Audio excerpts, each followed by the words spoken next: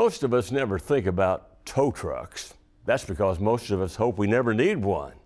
But you'll never look at a tow truck the same after visiting a truly one-of-a-kind museum in Chattanooga.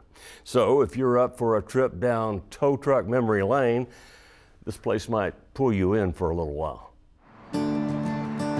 There's a tow truck museum, and they think, well, that's interesting. You know, I've been to car museums, I've been to all this kind of thing, and they'll come in here and they'll go, wow, there is a lot in here, a lot more than I expected.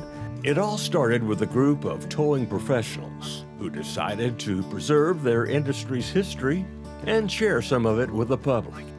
The result is a unique little attraction with a big name, the International Towing and Recovery Hall of Fame and Museum.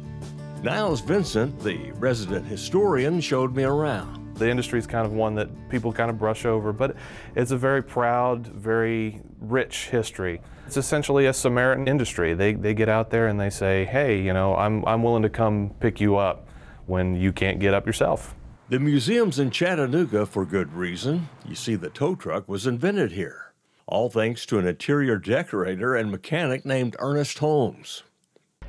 In a way, this is how it all started. You see, Mr. Holmes opened a garage to work on cars, and, well, he realized after a while it'd be easier to bring the cars to him rather than work on the cars in the field.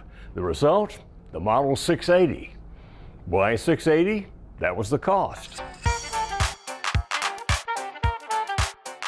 The foundation for his invention was a 1913 Cadillac with a fairly stout factory chassis. The towing mechanism is a system of ropes and pulleys, hand-cranked, of course. Once the company kind of got started, he started selling the wreckers internationally. I mean, it exploded because, you know, there was no such thing as a tow truck prior to that. Vehicles became more prominent. The Model T was everywhere. So, you know, that became very useful for people on the road.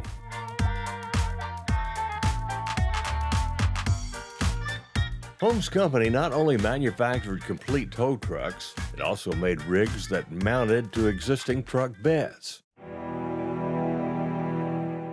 With the advent of World War II, American wreckers headed to Europe to give the Allies a lift. Holmes made over 7,200 W-45s. This one was part of the Red Ball Express that carried critically needed supplies to the front lines in France. This monster wrecker was also built for the military, but never saw action. Holmes' company had built 4 of these wreckers. They were prototypes for the military. They had been contracted. Well, unfortunately, the military didn't use it, and they kind of just fell into disarray. This particular one that exists in the museum is only one of 4, and it's the only one that survived, and it was restored in the mid to late 80s, and it's still considered the largest wrecker mounted on a truck in the world.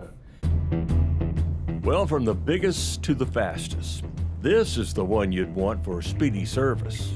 In the 70s, they wanted to see how fast they could get a tow truck, a fully built, fully set up tow truck that would work, you know, anywhere in the world as far as getting out on the road and picking somebody up. And they wanted to get it out on the Indianapolis Speedway and see how fast they could get it to go. Ended up breaking, I believe, about 109 miles an hour. So it ended up being the fastest recorded tow truck in the world at the time. All the vehicles are on loan from proud owners who had them meticulously restored to their former towing glory. It's like restoring any vehicle. It becomes very specialized and very, you know, you have to have parts machined, and, you know, it has to be restored in a very specific way. A tow truck driver has an important job, but it's a dangerous one as well. It's estimated that a driver is killed every 6 days.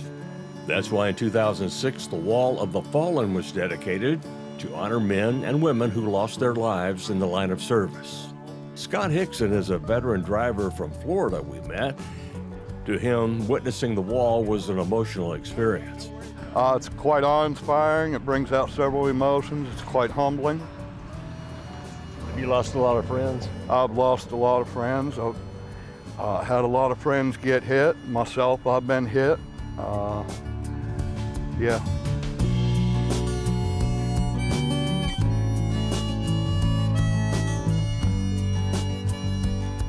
Obviously, the Towing and Recovery Museum is not your run-of-the-mill roadside attraction. And while most of us hope we never need one, It's fascinating to hook up with all this truck history and tradition. You can't leave this place without a new appreciation for tow trucks and the people who drive them. I would just hope that they would be more informed about the industry, realize that there's people out there that work hard every day to make sure the roads stay clear and are there to help them. And at the same time, you know, they come away understanding a part of history that is not often discussed. You know, you don't talk about tow trucks very often or where they came from.